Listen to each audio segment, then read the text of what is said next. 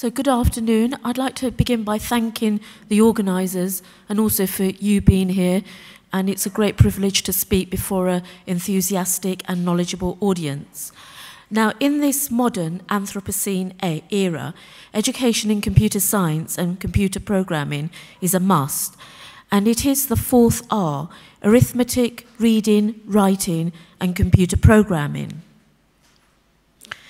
And is it not said that education is a process which discloses to the wise and disguises from the foolish their lack of understanding? And there is no better subject to illustrate this than computer science or computer programming. So I'd like to share a story with you, and it's about a journey of developing a working, fit-for-purpose, successful model for teaching computer programming to the next generation. And I believe that it is important for us, both as a society and as individuals, to have some insight into this process. So, having joyfully accepted the position as head of Department of Computer Science at an independent secondary school in the UK, after my initial euphoria had subsided, I immediately began to think of the heavy challenges that lay ahead with a great deal of trepidation.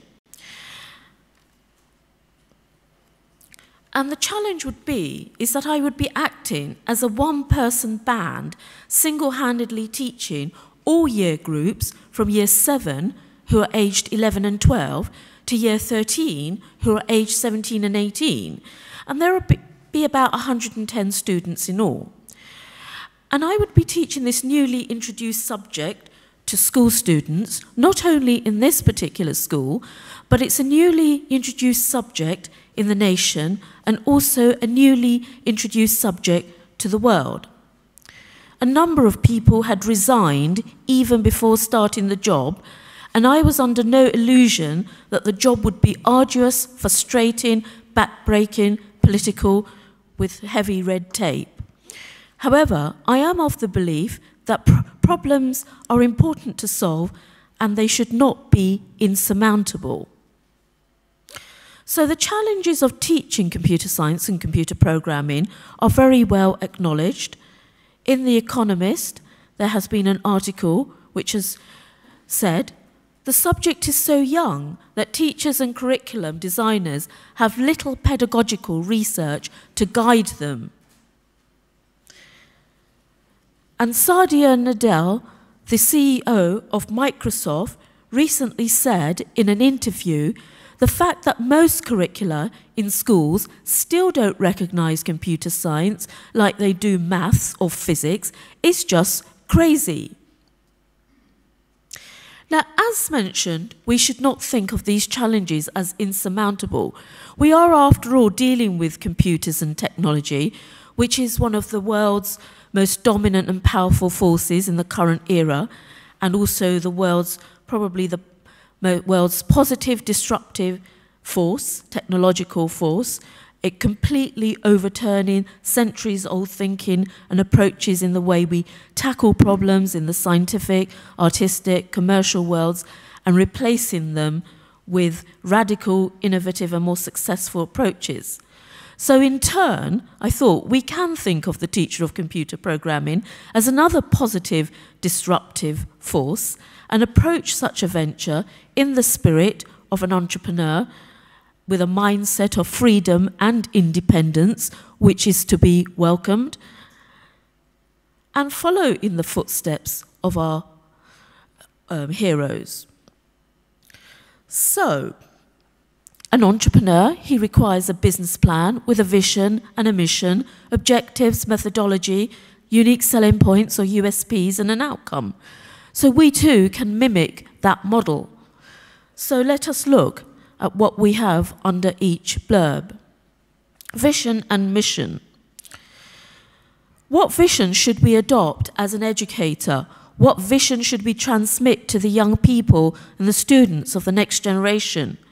We need a vision which everyone can buy into, and I believe we are privileged in this subject to formulate a lofty vision, and how many other subjects can say the same? So the vision is to create the next generation of Bill Gates, Steve Jobs, and Elon Musk. Now, we shall see later how this vision appeals tremendously to young people, and it's not just boys, it's girls as well, in equal measure. Let us look at the unique selling points, or USPs, our sales and marketing angle. Now, we have to take note of the fact that this subject of computer programming is competing against other more established disciplines with long and time-honored traditions, such as mathematics, Latin, history. We must also be mindful of the fact that there are a number of stakeholders in this, the educators, the parents, the children. And so the key element here is to generate USPs which persuade all stakeholder groups. And surprisingly enough, their interests can actually compete against one another. And I'm going to leave you to guess which group is the most enthusiastic and embraces this most. So the first USP is that computers are ubiquitous and prevalent in most, if not all, sectors of our modern society.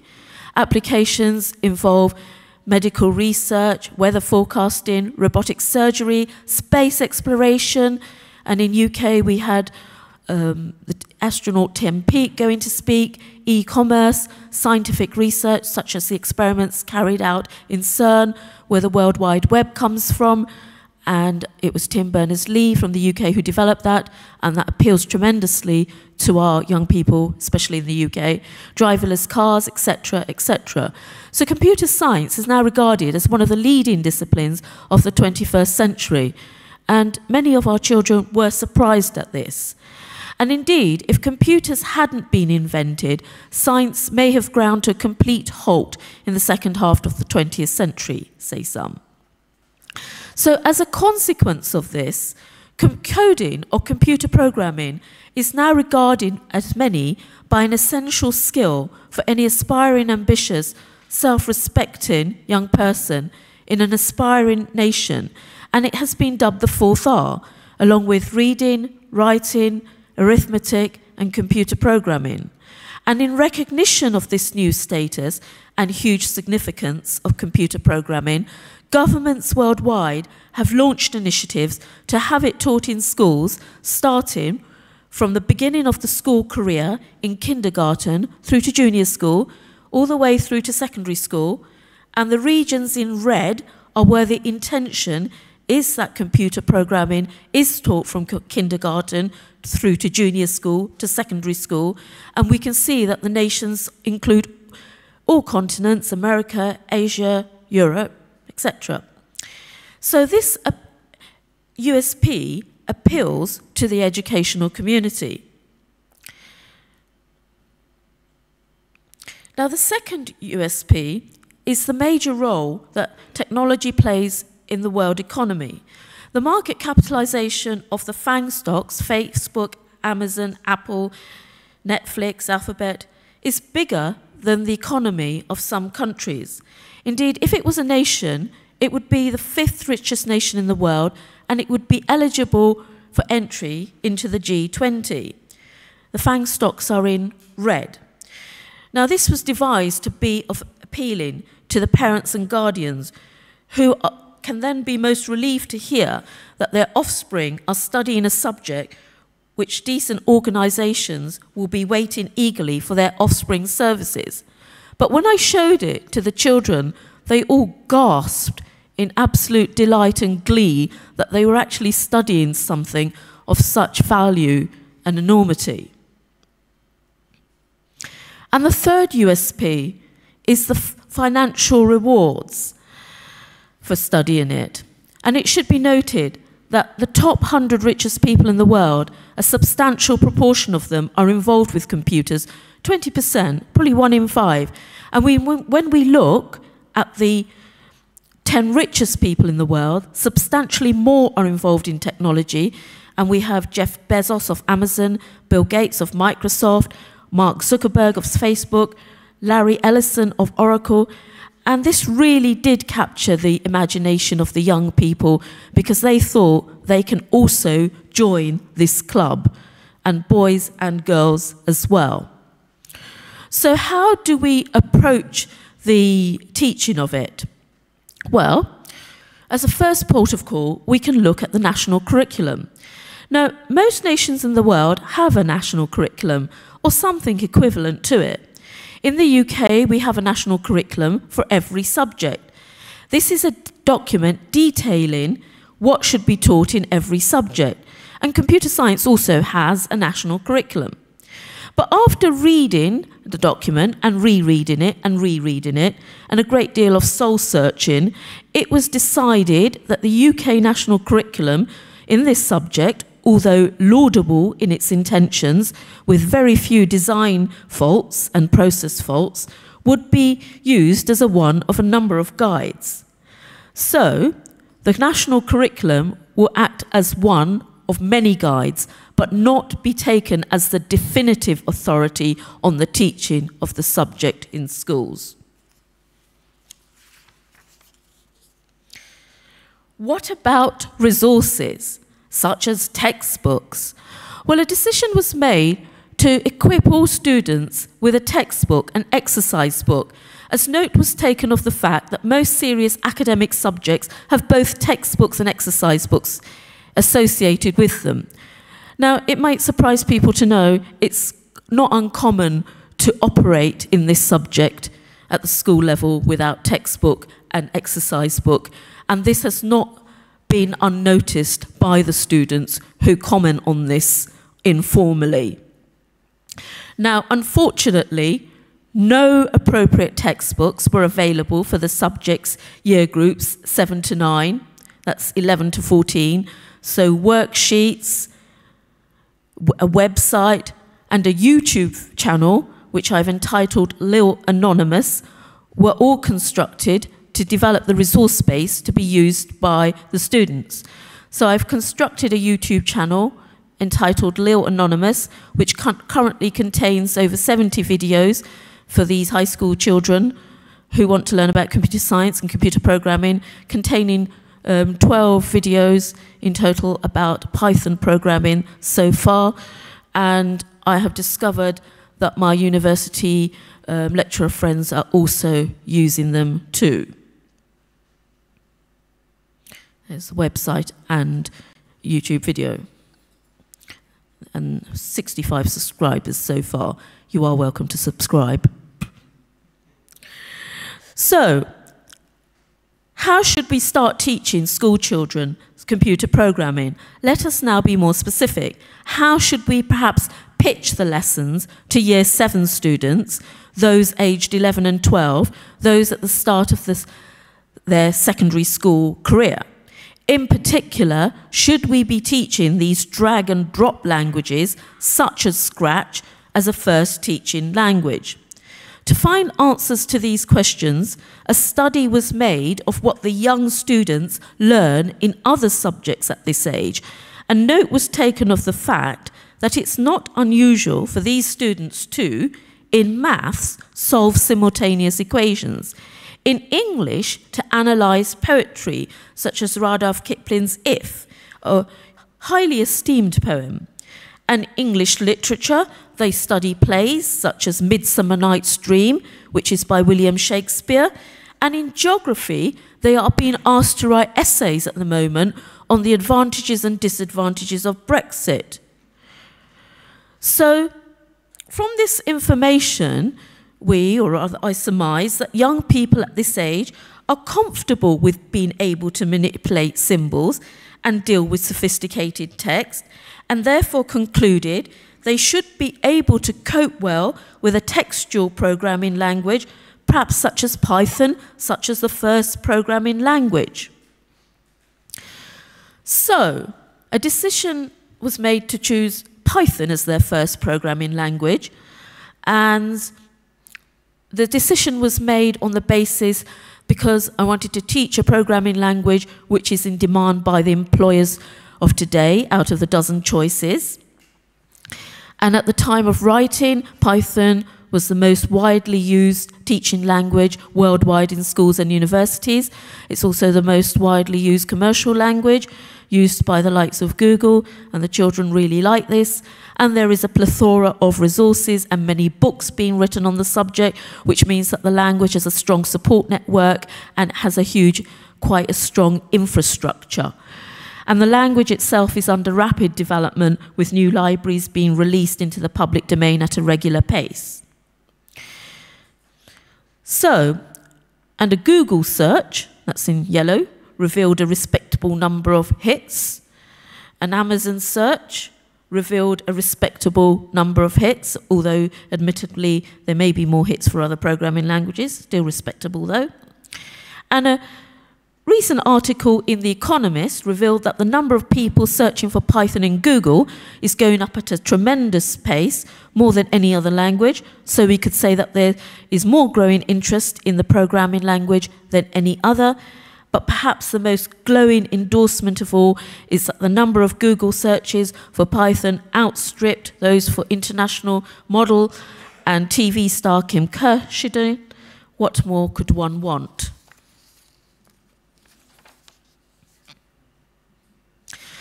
So how should we introduce it? What about this teaching approach? Now, a decision was made to employ a bottom-up approach to teach computer programming, as opposed to a top-down approach. The justification for the bottom-up approach, that it's a tried and tested, successful and traditional method used in the teaching of computer programming to adults. Foreign languages and mathematics have also been taught in this manner traditionally. Now, a bottom-up approach is when concepts and ideas are learnt first, and these are then used to solve problems. A top-down approach is when a student is presented with a problem, and then he or she tries to work out how to solve it. However, there was some trepidation as whether the UK students would be accepting of this bottom-up approach, as the modern trend in UK schools is to employ top-down approaches whilst studying subjects. And so it was felt, in order for this bottom-up approach to work, we would need explicit buy-in from the students, as they are relatively unaccustomed to it. Therefore, we'd have to provide an explanation, and this would have to be provided prior to any teaching. So the explanation went like this.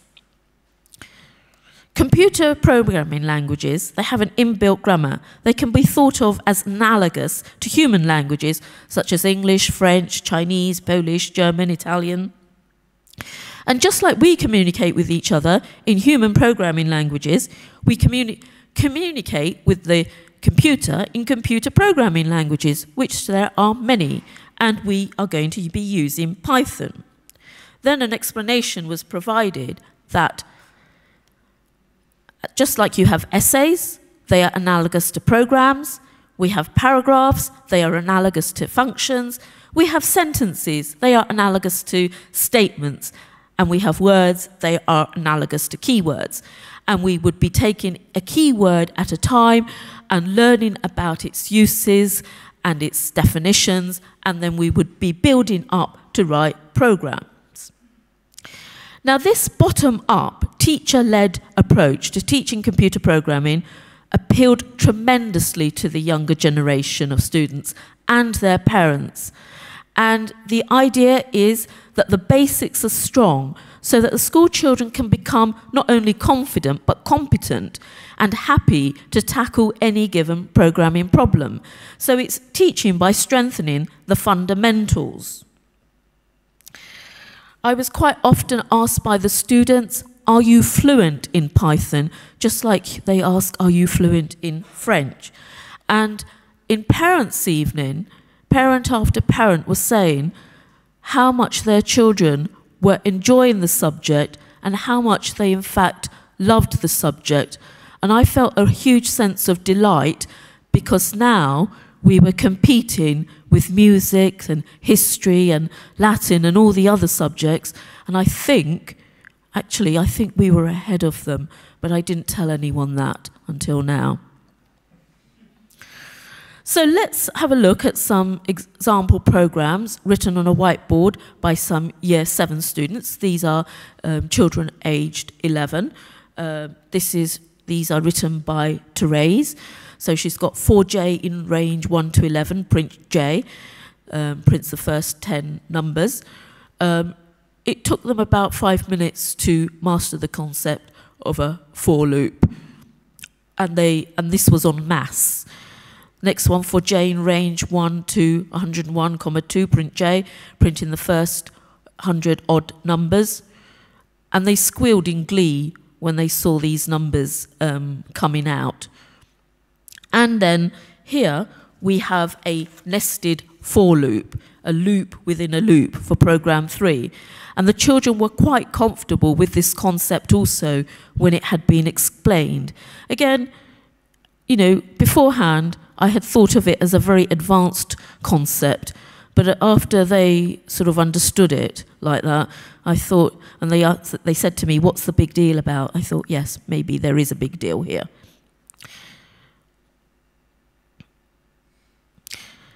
This is from Jerome, aged 12, and he has written programs using functions, and so we explained the concept of a function and how it can return a variable, and displayed it or showed them an example program adding 2 numbers. They subsequently wrote programs to multiply numbers, divide numbers, and they played around with the concept of functions as well. And again, it didn't take them very much time to actually master this. Here, this is their examination, and this is Harry, age 12, and you can see here he has, you know, he's quite comfortable with the concept of div and mod. He's quite comfortable with sort of terminology such as iterative statement, etc. Here we have Charles, aged 11, and he has written a program there to find the circumference of a circle, and then he has written a program there to generate the first 5 square numbers, and he can do this by hand quite comfortably. And here we have Mei Ling here, and she has provided definitions of in an exam of algorithm and decomposition. So she's written here, an algorithm is a set of logical steps to solve a problem in a finite amount of time.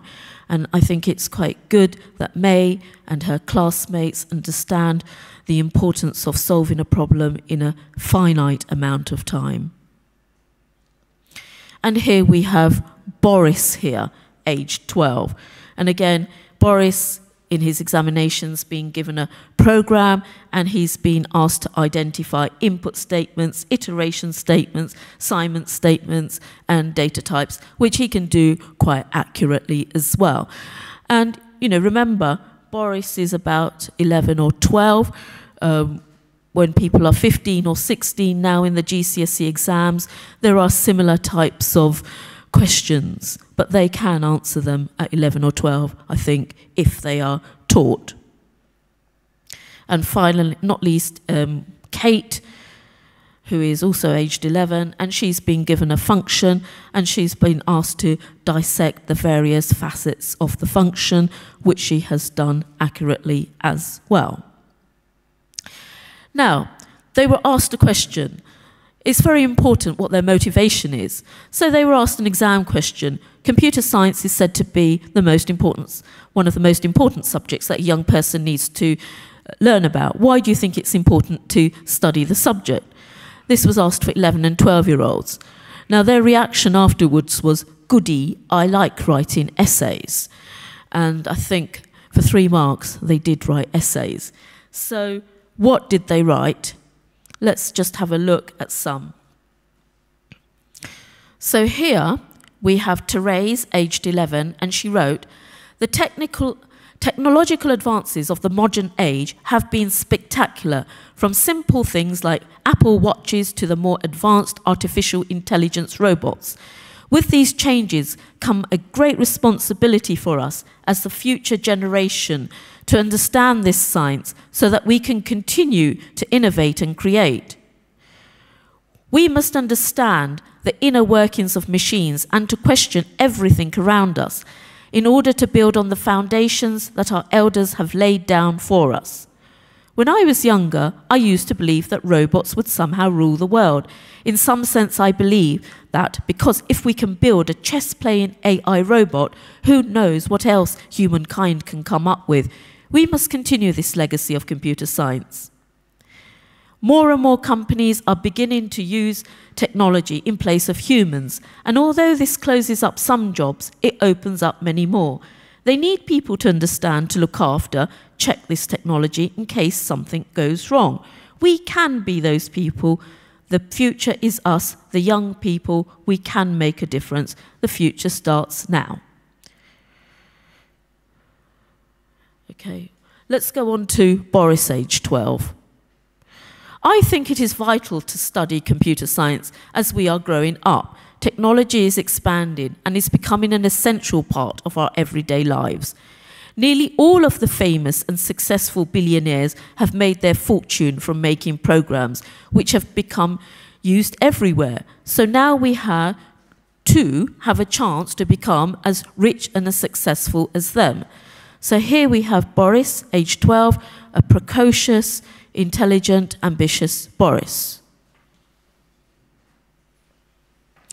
So, a casual observer on reading this said to me, the problem is that the ambitions, aspirations and vision of these space-age young students far outweighs and outstrips those of their career guides. That's my father, Lilian Nandi. So, what inferences did I make from this, or we can make? Well, year 7, they found computer programming easier than year 8, who found it easier than year 9, who found it easier than year 10, who found it easier than year 11. And the message is, to start properly from the beginning is better. Point 2, points need to be explained properly. Students are happier with this student-led, or rather teacher-led approach, rather than a student-led or independent learning at this early stage. And they have told me this many times. And terminology should be introduced along the way, and it should be pegged onto examples and operational definitions. There is a crying need for decent textbooks and resources fit for purpose. And of course, the best students are the ones who are motivated to do well. Now, quickly, moving on. Afterwards, I moved on to another institution. This institution took children from 2 to 18. So I was now exposed to even smaller or younger children.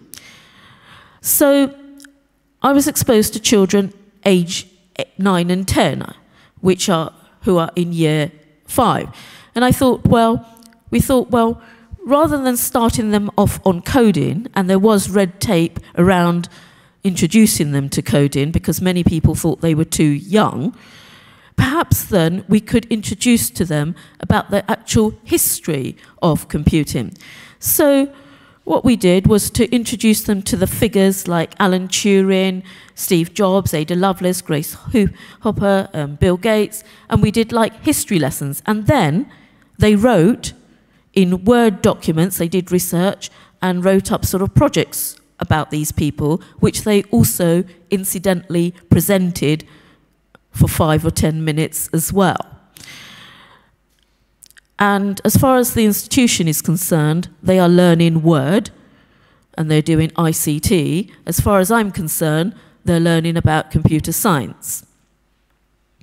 So, you know, it kills 2 birds in 1 stone.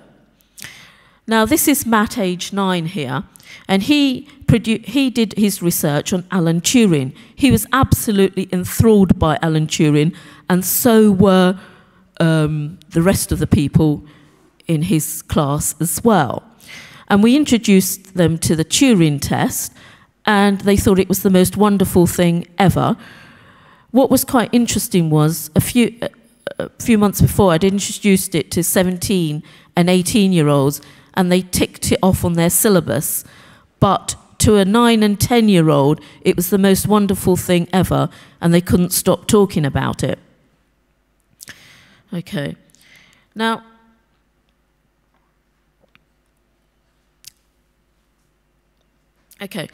the other thing about this school was that I was on break and lunchtime duty, so I got to know these children in the computer lab very informally as well.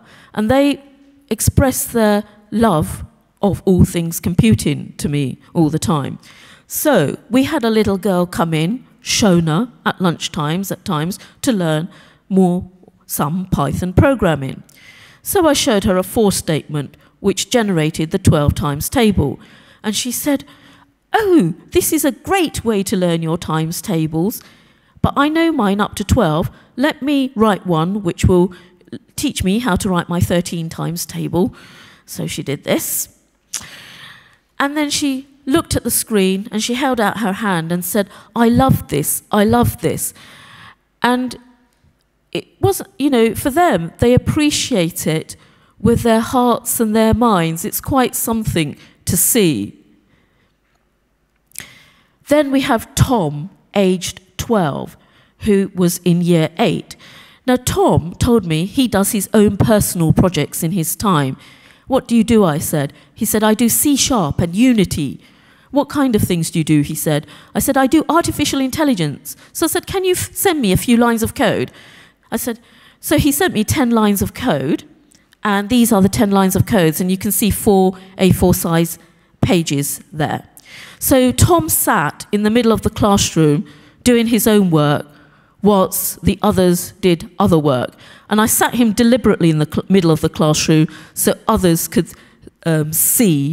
aspire to be like Tom. And indeed, they were really trying their best to be like him. And then he talked to me about artificial intelligence, and he said he wanted to give a talk on it. I said, fine. So he gave me an outline of of his talk, and that's his handwriting there, which is very nice. And you can see what he's put in his outline: machine learning, visual pathfinding, AI in infant caring, AI in finding diseases and cures, etc. He knew a lot. It took him about 5 weeks to prepare his talk. He stood up, he spoke for 10 minutes. I was trying to get him off, probably like you're doing with me, because I thought he's taking up far too much of my lesson. And then there were about 5 minutes of Q&A. And then I said to the other children, in future we will have more talks, and more of you can give talks like this. And they all nodded. They all want to give a talk, which is brilliant. And then we have Bob here. And Bob said to me one day, he hadn't done his homework, and I said, why haven't you done your homework? He said, I'm very tired, I'm really very busy. I've got a job, and I'm in a team of 30 doing development. And I've had a promotion. I'm trying to learn Java and C# and Python at the same time. And here is Bob's email to us.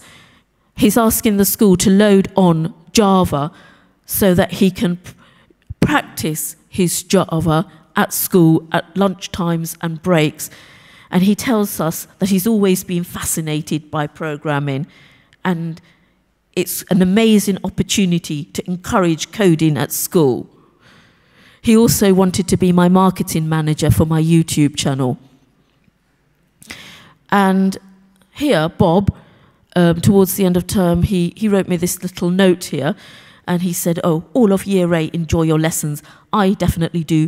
I'm developing my skills in Python, learning the basics of C#, have become interested in pursuing computer science for GCSE, and you've inspired us to start coding in Java and download multiple IDEs spanning 14 coding languages. So, they know a lot, I thought. So further conclusions, I thought year 5 are actually better than year 6, who are better than 7, 8, 9, 10, 11. I think there are 2 curriculums. There's the official curriculum, and there's the unofficial curriculum, which is student-led. and the unofficial curriculum appears to be more sophisticated. And a substantial proportion of what is taught probably at age 15, 16, 17 can be brought down 10 years or so.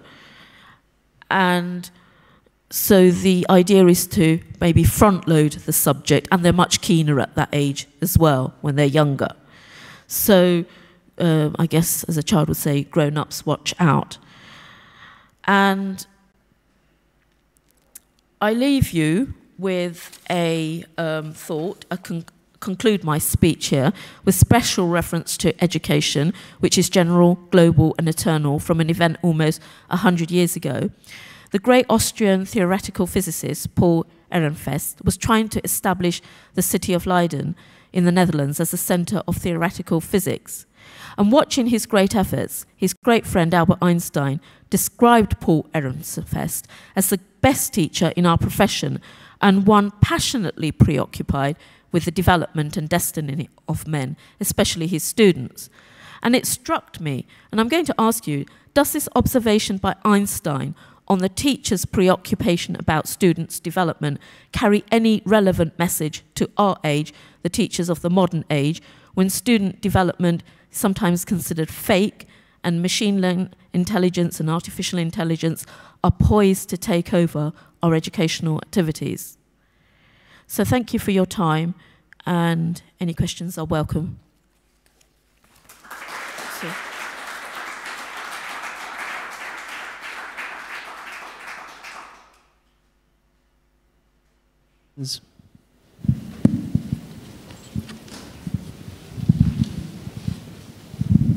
Hi, thank you for the talk. It was really interesting.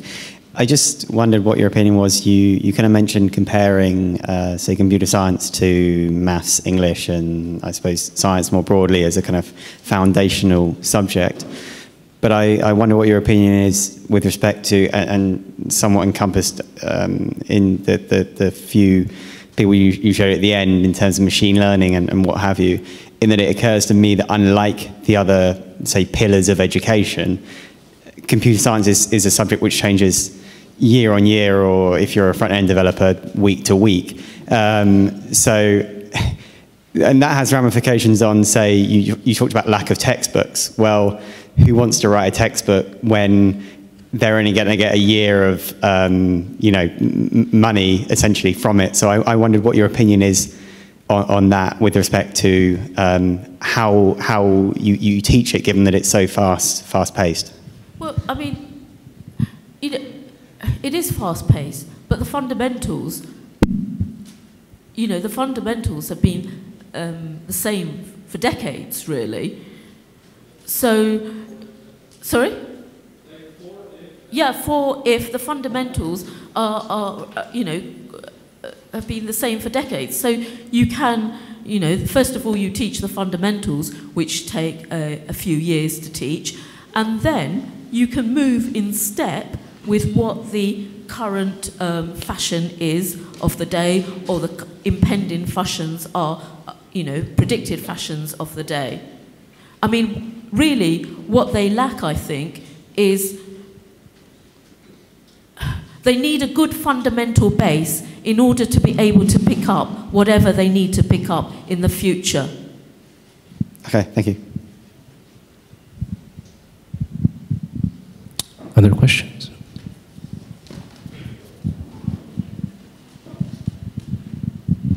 Hello.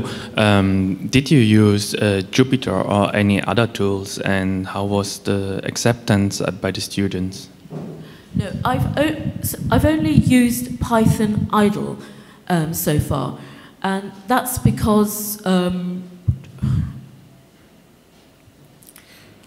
well, I mean, first of all, we just want them to master the fundamentals, and Python idle is fine.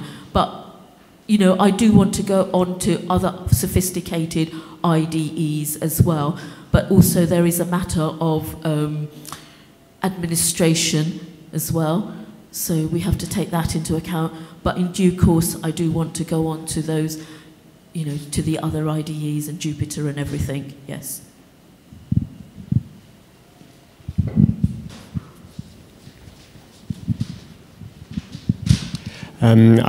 I've taught Python to some groups of small children up to like 7 years old to 11 years old, and I thought one of the barriers was keyboard proficiency, and I was wondering if you had some ideas about how to motivate them to practice, or if there's a tool like that that can motivate them. From the 7 to 11-year-olds? Yeah. Okay, I mean, I found that, okay, I don't know about the 7 to 11-year-olds, but when I was teaching the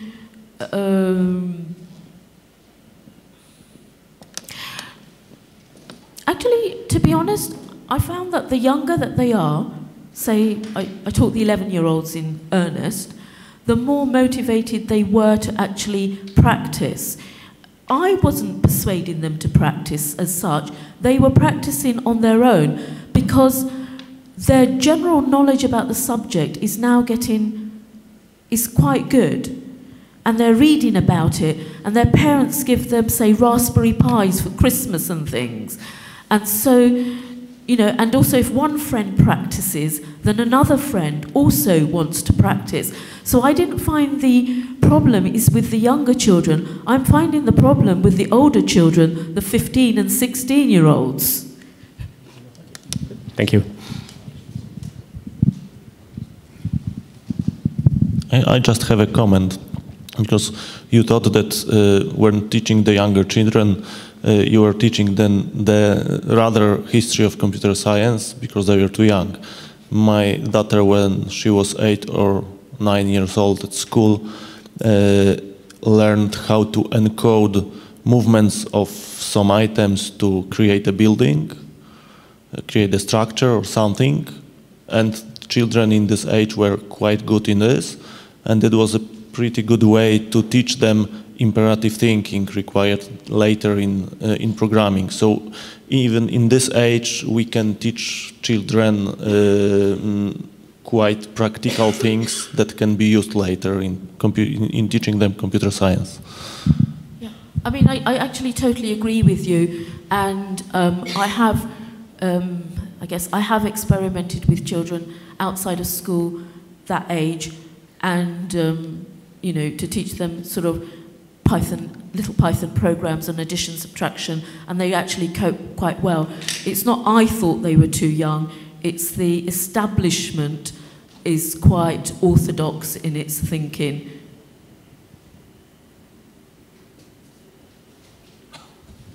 If there are no further questions, let's... Oh. So I just want to know how the subjects in schools in UK are affected by the parents' opinions, because I actually am here from New York, and they have this PTA, and they are very influencing in what the school actually teaches. Okay. Of course, it depends on it depends on where the schools are, I suppose, and what the school is. Parents are really getting on the bandwagon. They want their children to be taught the subject, and they want their children to be taught well. And in quite a few places, they are putting a lot of pressure on the schools that their children are not just taught, but they are taught well, because sometimes it's a new subject.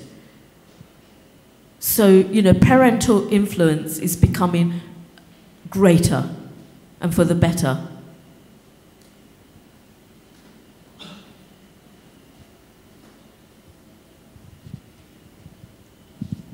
Any further questions? All right. Then let's give our speaker one big round of applause.